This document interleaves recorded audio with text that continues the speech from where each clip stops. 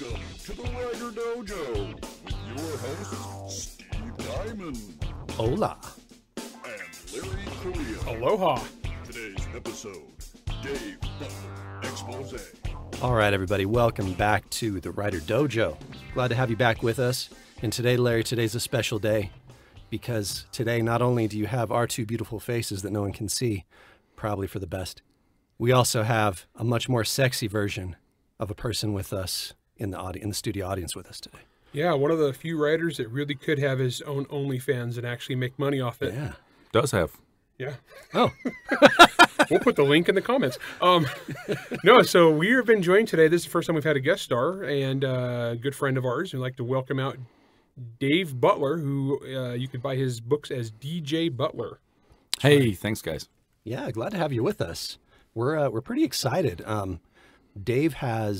Dave's one of those guys that like Larry and I have known him for freaking ever. Well, I don't know if Dave's heard this, but we have actually talked about you on this show. Oh yeah, we've talked about you quite a bit. Actually, people tell me when that happens. Yeah. Oh, okay. Oh, good. Yeah. Yeah, so you know it's good, right? Yes. No. They. That's the second thing they say. Don't worry. It was okay. It was good. That's because they haven't heard the outtakes. Yeah. Okay. Yeah, we actually edit out all the horrible things we say about other writers. Yeah. Yes. That's just for the Patreon subscribers. Yeah. We should do that. I know, right? So we've known Dave for quite a long time, and the cool thing about Dave is that you've done a bajillion different things in terms of, your own professional career outside of writing, and then obviously you've basically had your fingers everywhere within the writing world process.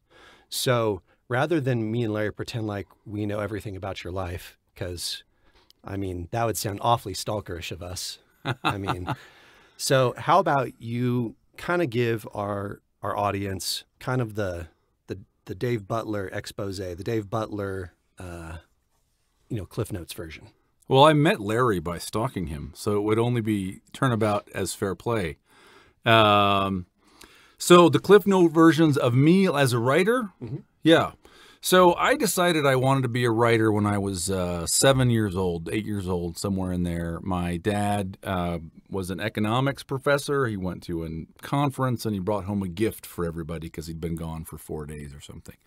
And my gift was the 25th anniversary Silver Jubilee edition of the Lord of the Rings and the Hobbit with the Darrell K. Sweet covers in a kind of fake gold leaf box. Nice. And yeah, it was very good. And I basically put myself into bed and didn't get out for a week until I'd read them. I almost burned down, I almost lit the bed on fire. I fell asleep.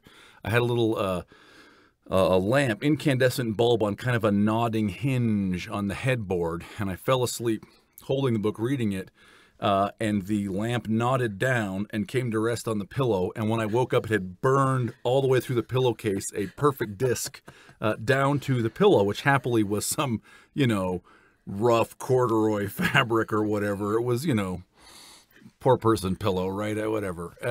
And therefore, I did not immolate in my bed. J.R.R. Tolkien almost killed you. J.R.R. Tolkien personally assaulted me. Yeah. Wow. Yeah. I would have attacked him, but he died just shortly before I was born. So my counterattack was foiled ab initio. So I decided I wanted to be a writer.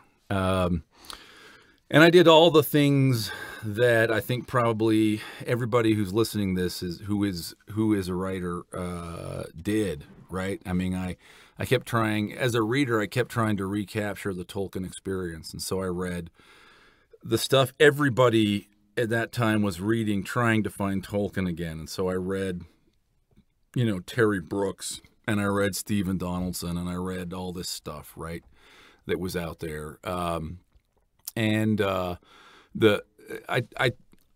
really know how to write a book. I remember when I was that age, I've got a journal, and I wrote the back cover copy for a book that didn't exist, and I wrote like the inside front page excerpt from a book that did not exist, which all I can remember of both of those is that the inside, front page extract entered with somebody, I don't remember who, saying Arun, and the old door opened.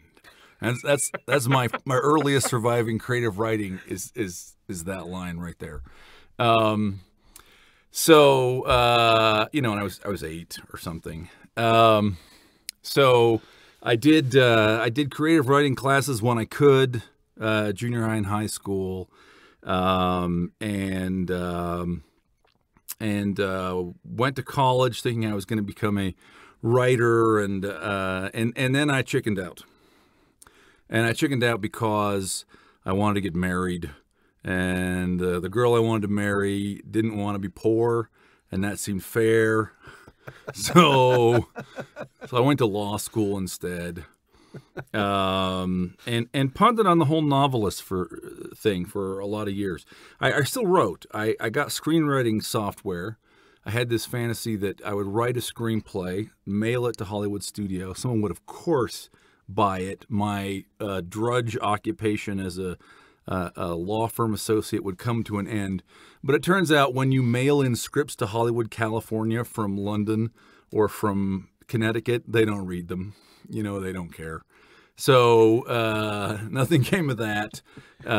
Which is actually funny because this is going to come full circle, as you guys will see in this, because later on in Dave's career, he wound up, and we're going to have him do an episode on this for us, as an editor, an acquisitions editor, and reading submissions from people for a publishing house. Yeah. Yeah. Would you have rejected you? You know, I probably would have rejected me. They were, I do regret, I should say, I wrote a novel as a senior in high school, and I am pretty confident I have successfully destroyed all copies of that. We'll see. Someone out there has it. Yeah, that I would not, I mean, I don't think there's anything in it that's like, I mean, just bad. That's the only issue, right? It's not like someone would read and go, this guy is a pervert or whatever. No, it's just bad. I was 17. But we also know being a pervert doesn't hold you back in this business either. It would have sold if I was a little more of a pervert, probably. So, but I do kind of regret that I don't have the screenplays, actually, because I think it would be. In fact, I may have them on. I got some 2.5-inch floppies somewhere. It's possible. Oh, that's cool. Yeah, it's possible. I've got those. I had a one script was about an Elvis impersonator, who in fact was Elvis. Elvis was in hiding, living as an Elvis impersonator, and an evil motorcycle gang discovered him and tried to kill him. I wrote, I think, 3 or 4 or whatever. And I wrote a lot of songs. I got into songwriting, recording, and that, by the way, was great discipline. Like in the same way that in theory, Twitter can be great discipline. Like in theory, if you can school yourself to make a really good, accurate, concise point, coming to a punchline with an important last word in 280 characters, that's useful rhetorical training. In practice, that's not what happens. But like in theory, right, that could be a good writing school. Yeah, in practice, it's more like, yeah, in practice, it's totally different. You disagree with me, so you're bad. I'm just an alpha predator that roams the wilds of Twitter, picking off the sick and the weak. Yeah. Yeah. Well, there's yes. So, that was kind of what I did, you know, until 2010. 2010, I got a bit of luck. I think that, I think there's 2 kinds of fools. There's people who get lucky and will deny that they were lucky, and people who don't succeed and they attribute their lack of success also to luck. Luck is important. Luck is not everything. But I got lucky in my legal career. I had some things happen which meant that I could basically not work for a couple of years, which was fabulous. And I actually thought briefly I would become a punk music producer. I thought, you know, I've been doing a lot of music. I thought this would be fun. And then a friend of mine reminded me that, no, you always want to be a writer. What about that? Thank goodness for that person. Yeah. Who knows? I'd be up in Boise, you know, going to cowpunk shindigs and looking for the next Blink 182 or whatever. So, I don't think anyone's accused them of being punk lately. so yeah, so I started full time. I could do it full time out of the gate, and so this was great. I had a writing gig, a writing group, which was really very, very valuable. And they were all kind of within spitting distance of each other in terms of career. One guy had a 2-book Simon and Schuster deal. Another guy picked up his deal before I did mine. So we were all kind of about the same on the cusp. This is when I met, actually, I think both you guys. I met Larry. I came to Life, the Universe, and Everything in 2012, February 2012. I think we all met around the same time. And I don't remember. I think I probably met you there, but I remember you from WorldCon later that year. Oh wait, it's 20. Hold on, no. It was 2011, February 2011. I remember you from that would have been WorldCon Reno. Yeah, that would have been. I know for sure. I met you at Reno. We played the Conquest of Narath in somebody's hotel room. We did, right? I think it was the three of us, maybe Nick as the fourth. So the first time I remember I met you was LTE, and I remember I've actually told this story on the show about how to network at conventions, because if you guys remember on this prior episode, Dave Butler is the guy that invaded the green room with sandwiches. Yeah, that's right. It turns out they won't throw you out if you bring food. We just assumed he was supposed to be there because he just brought us this giant thing of Subway sandwiches. Words to live by right there. Yeah. But not Subway. They were actually from that Provo place. So not Subway the chain, but Sub Sandwiches. Oh, is it the place right behind it? Yeah, Sensuous Sandwich. That's a great sandwich. Sensuous Sandwich. That's awesome. There. Yeah. Brought to you by Sensuous Sandwich. Yeah. So there was the sort of 5 headline guests, and I didn't actually get to meet everybody on that. I said at least a few words, but fast forward kind of 2 or 3 years, and everybody who was on that list, including Dave Farland, Lee Modisett, others, had all become at least on a first name basis professional. Not necessarily go to the same barbecues, but friendly. So I did stalk you, and I might have met you there too, Steve. I remember you from later that year at Reno. Yeah, I believe so. Yeah. I now that you bring it up, I do remember the game at Reno. Yeah. And that was one of 2 cons that Larry and I went to together that year. We went to that one, and then we crashed San Diego. We crashed San Diego. All right. World Fantasy, that's what it's called. Yeah. We crashed that later the year. Well, and I believe that was the same year you would have met Tony Weiskopf. Oh, I met Tony Weiskopf at Reno. You would have met her at Reno. Yep. That's when I first met her. Which is, as this story goes on, you will understand why that's important. That's important. Yeah. That's important. It ended up being important for me too, oddly enough. Yeah, that's right. So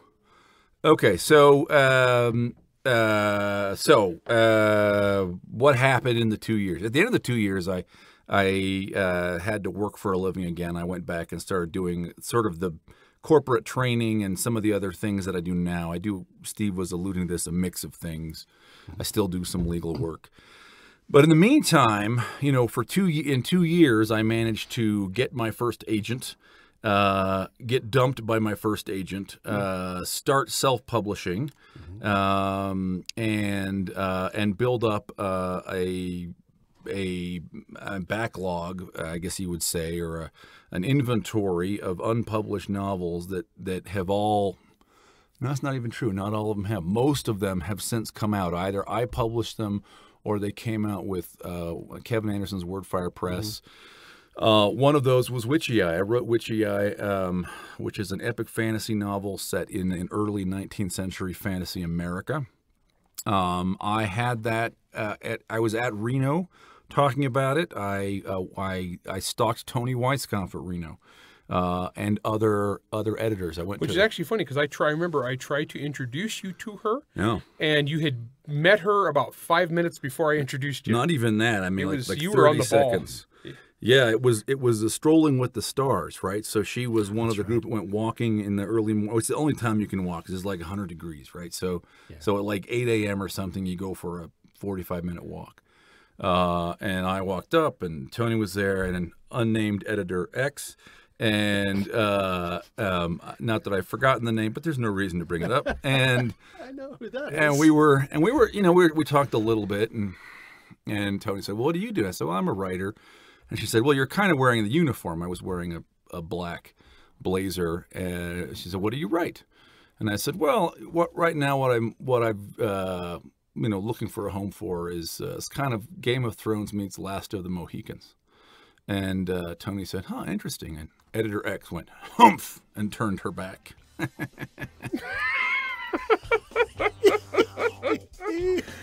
All right, guys, we're going to take a break, and when we come back, we're going to hear more from Dave, because he has had a really interesting career, and I mean, this man has been all over publishing. It's been pretty wild. John Abbott has a new job, a young family, and a mountain of debt. The 6-month interstellar journey to Saravar system was a big bet requiring total commitment, but the payoff can be huge. Saravar company traders can trade for their own account, buying the famous Samori weave on planet and shipping it back to Earth so company traders get rich. But John immediately gets assigned to investigate corruption. Someone at a remote frontier station called Arrowhawk has been skimming from the till. As he digs into the crime, the criminals start to threaten him, and then his family, and then all of Arrowhawk Post. Can John Abbott stop the criminals? Can he work for the company without losing his soul? Can he and his young family even survive? Never underestimate a man who's all in. Abbott in Darkness, new fiction from DJ Butler. Available at Amazon or wherever fine books are sold. Pick up your copy today. All right, welcome back. In case you missed the first half of the episode for some unknown reason, I'm not sure how you would skip it, but today Larry and I are joined by our good friend Dave Butler, fantastic fantasy author from Bane, who also happens to be doing all sorts of other crazy awesome stuff, and who has done lots of crazy and also lots of awesome stuff. So, all right, the first part of the episode, Dave was kind of giving everybody, all the listeners out there, the Cliff Notes version of how we got into it, how we met, how he decided to get back into writing, how he met Tony Weisskopf, all that. So I think before we kind of start moving into some of this, what I want to get out of the way so we don't actually accidentally forget to do it in our ramblings is, so Dave, you just had a book come out. Oh yeah, day before yesterday, 2 days ago. Yeah. All right, so what is it? Tell us about it. Why is it awesome? It is called Abbott in Darkness. It is my 15th novel. It is my 8th novel with Bane Books. My 11th traditionally published novel. So Abbott in Darkness is it's the first book in a new series. It's readable on a standalone basis. It's a series, but it's not. There's not like a dark lord to vanquish where it's not going to end like Two Towers or something. So John Abbott is an accountant. He's just finished his. I love this guy already. His master's degree. I'm all in. Me and Steve are. I also feel very sorry for him suddenly. Yeah. Space accountant. Space tax season sounds like crap. He is a space accountant. Something like 100 years in the future. Okay. He's a young guy, married young. His family are military types. He went to join the Space Force. Like his uncle and his fathers, they're all pilots or kind of special forces guys. And at the age of 18, the Space Force diagnoses him with Marfan syndrome, which is a genetic disorder in which you have really weak connective tissues. And so the reason I know about this is because we had a pediatrician tell us you should get your son looked at. He might have Marfan syndrome. So far, it doesn't seem that he does. But you get very, very flexible joints, but all of which is just kind of stupid human tricks. You can touch the bottom of a wine glass with all your fingers, kind of stuff. But also your connective tissues internally are weak, and so you like violent jarring is likely to disconnect your heart, for example. So pulling G's is a bad So call. you can't pull G's. Okay. That's exactly right. So they said you can't be a pilot. Yeah. So he goes and he marries young, and goes and gets this accounting degree, and he's got 2 young daughters and a wife and a lot of debt, and he gets his first job, Which which you just described every newbie Right. accounnt out there in the world. that's exactly. There's 100,000 guys out there going, "That's me." And he gets a job offer from the Saravar company, which looks like a ticket to print money. And the reason is Earth is in contact with other alien races, but it has control of one system that is not Sol. Okay, and that is this Saravar, where there is a wormhole at the edge of our solar system that goes 40 light years to this other system, which is very rich. It's got indigenous species, but also just great natural resources, some of which are distinctive or unique. Mm-hmm. And by the way, I don't believe in the whole one Earth government federation future. So it's not Earth generically that controls this system. It's the U.S. Congress. And what they do is they basically subcontract management of this system to a U.S. federally chartered corporation, the Saravar Company. Okay. Okay. Sure. And it takes 6 months to get to this system through this wormhole. So what you end up with is it's kind of like an Age of Sail East India Company setup. Yeah. Okay, where the company is far away, it has a profit motive. Man, corruption is easy. But the reason that's not why it's a ticket to print money for John. That's not why he's excited. The deal that the Saravar Company offers its employees is you can trade for your own account. Look, the salary's fine, but bring your own money. You can buy goods here and sell them on Earth, and you'll get rich. And John doesn't want to get rich. He wants to pay off his debt and make a nest egg and take care of his, his 2 kids. Except when he gets there, the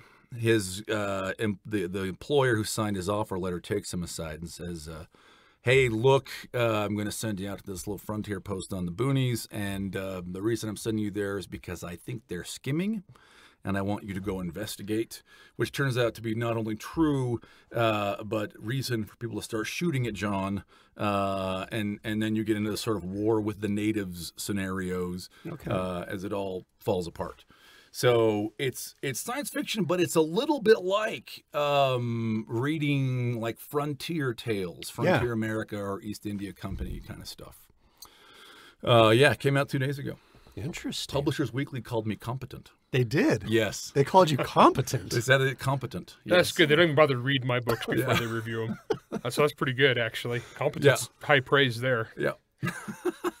That means they at least probably read the beginning. I think they read the beginning. Yes, based on the rest of the review, they read the beginning. Now, I happen to know you're kind of a history nut. Yeah. You're that guy that studies dead languages and weird stuff like that. I'm a weird stuff nut. So I've got to imagine that some of that background in that love, I mean, just from listening to you describe the novel, it sounds like you're pulling a lot of that. There's a lot of those loves and stuff in there. I will tell you this. Here is something I have revealed, I think, in no other source. This is a scoop. We got a scoop, baby. Okay, here's a scoop.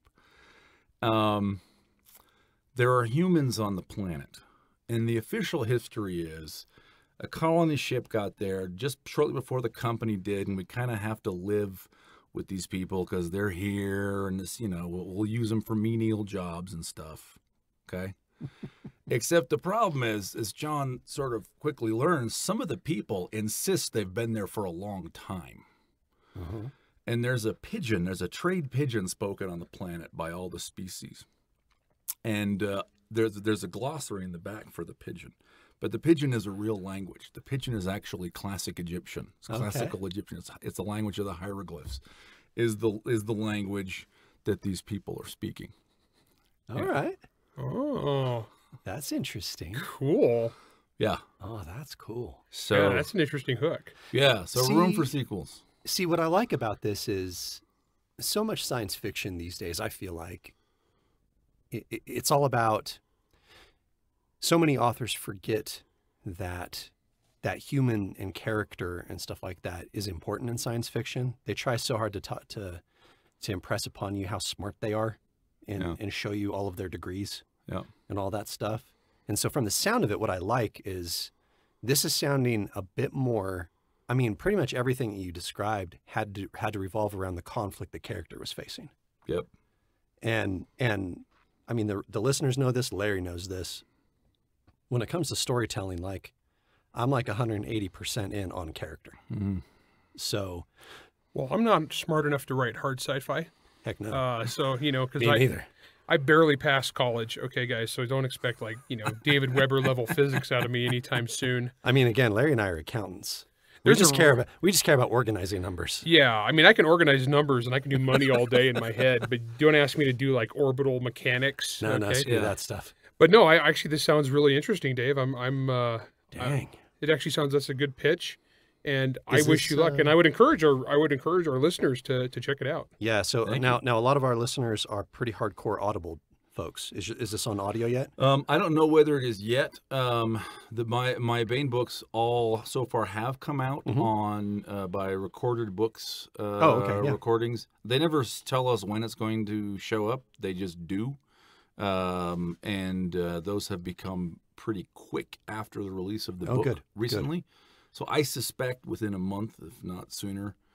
But I can't control that. But I think it's likely. Awesome. One thing we've not talked about yet, because we talked about the kind of beginning of your career, and now we're getting to like where you are now. Yeah. We're going to do a whole episode coming up soon with Dave about acquisitions. Oh yeah. Can you tell us a little bit about like your knowledge? Actually, you know, let's save that for that episode, because actually I have one other thing I want to get in this on the Dave Butler expose. Okay. Awesome. Let's hear it. You have another book coming out from Bain pretty soon that you co-wrote with another fellow that we've actually talked about on the show quite a bit. Oh yeah, Mike Rothman, M.A. Rothman. Yeah.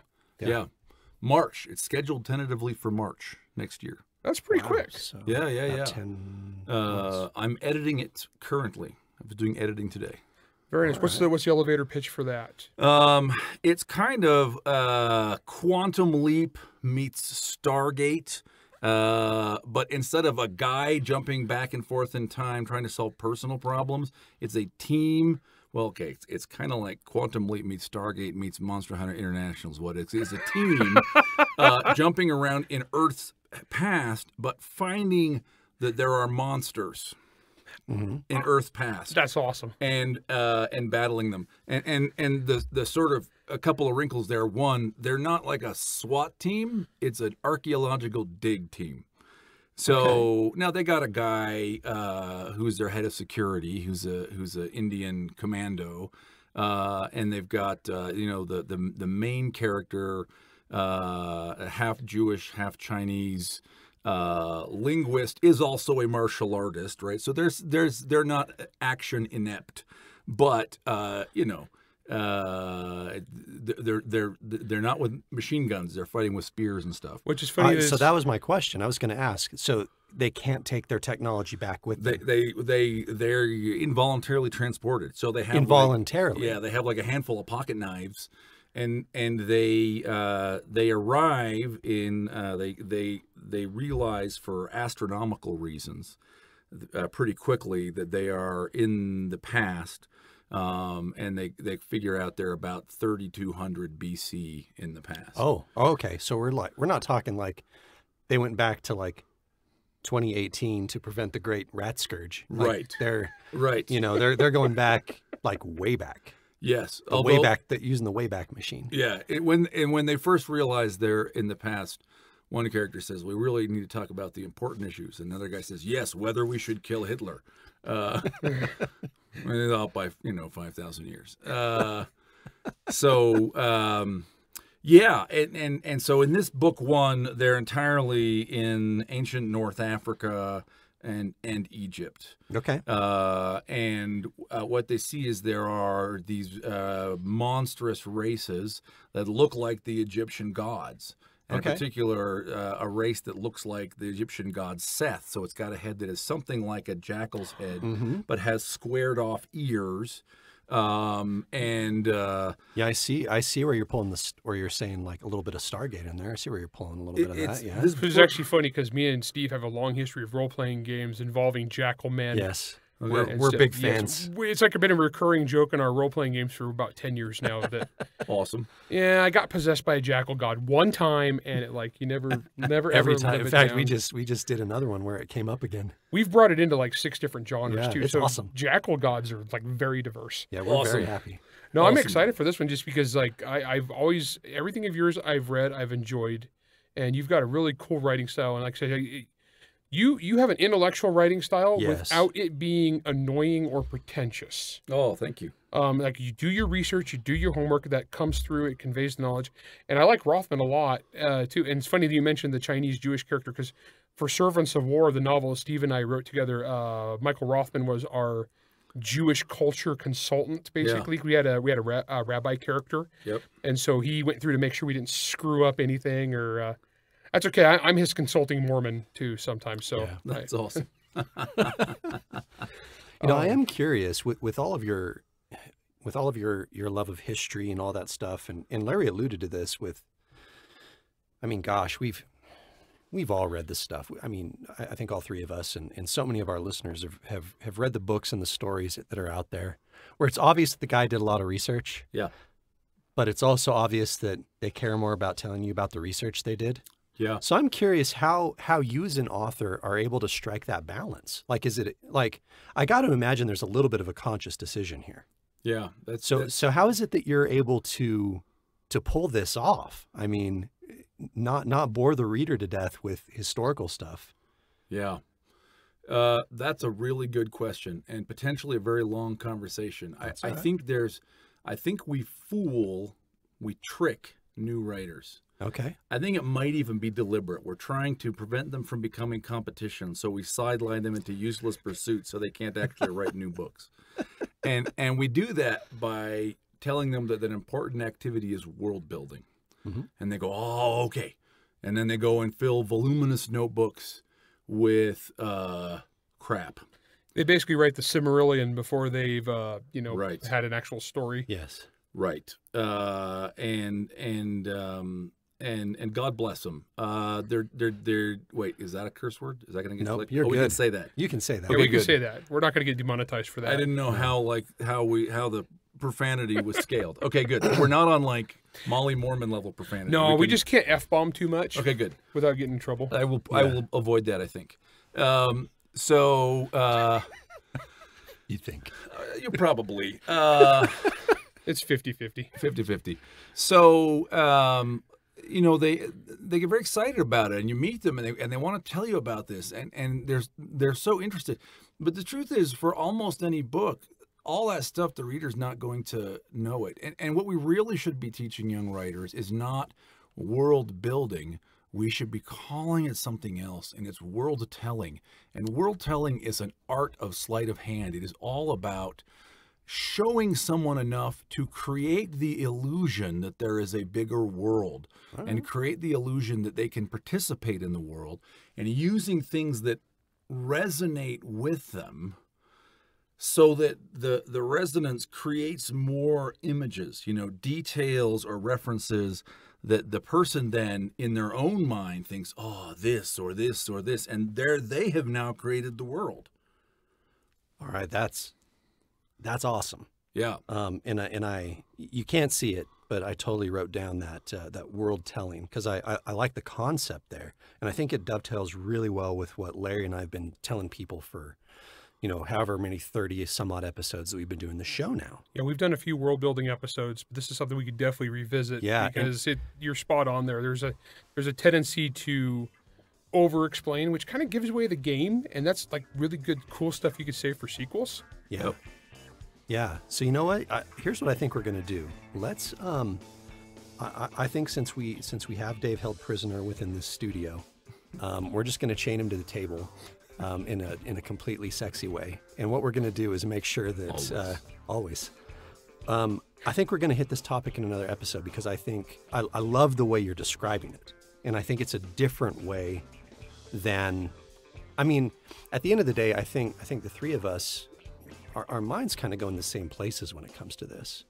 But the way I describe things and the way Larry describes things is very different than the way you're describing them. And I know there's got to be listeners out there that the way that you're describing it is going to resonate with them. Cool. So, just like you would in like an old 90s like TV show, imagine in your head, listeners, the big giant words popping up on the screen.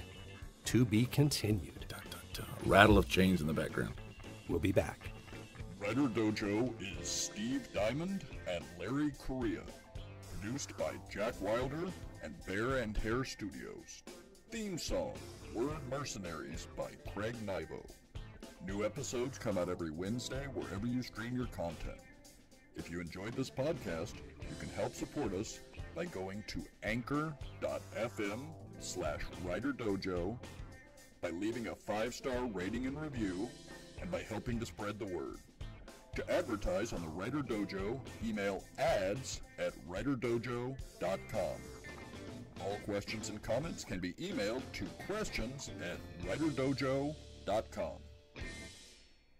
I'm just an alpha predator that roams the wilds of Twitter, picking off the sick and the weak.